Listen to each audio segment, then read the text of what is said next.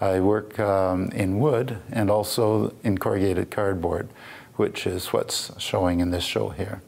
So the piece here is made out of cardboard. And I'm interested in the material because it has some interesting visual textures.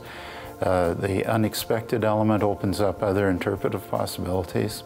And it's just kind of fun to work with something unexpected. I like to present an opportunity for you to speculate, to reflect on something. I think an interesting piece of art serves as a portal to another dimension, a more speculative dimension, more contemplative. And that's my hope, is that you open up that portal to another space.